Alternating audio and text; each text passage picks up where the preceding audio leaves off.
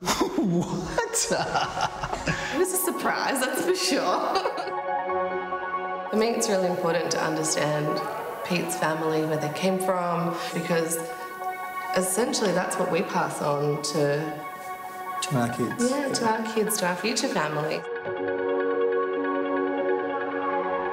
Pete and I are recently engaged. We've been together 5 years. 5 years now. Yeah, it's been a good 5 years. I'm originally from Fiji. I'm born and raised in Fiji. My grandfather was a chief of that island. I was born in Sydney, lived here ever since. My family is originally from Serbia overseas, or former Yugoslavia, I think you call it. My skin isn't as dark as some of the Fijians that run around the village. I'm not 100% sure on my real dad. My parents broke up. I know that I'm half Fijian, half Tongan, but the rest of it is shrouded in mist. Most of the stories that we kind of hear about our grandparents and how they all came to Australia, they're all shared over family meals during Easter and Christmas. It's kind of interesting to know, I guess, where your past came from. There's definitely a lot of just stories going around in our family about it, so yeah. I'm not 100% sure. Let's do it. Yeah, let's do it. So you're 63% Eastern European. That's no surprises there. Yeah, knew that. Now, what's that sweet you like eating? It's a delight. Turkish delight, 11%. 11% Turkish. And here's a surprising one for you. You're 7% Jewish European. Oh. 1% Middle Eastern. What? Oh my God.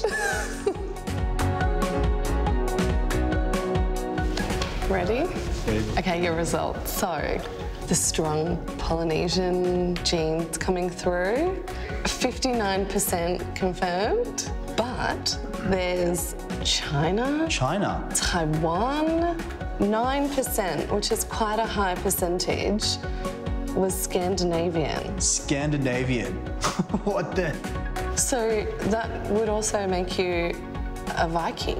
If you think about it. We both have the Iberian Peninsula, so there's a crossover.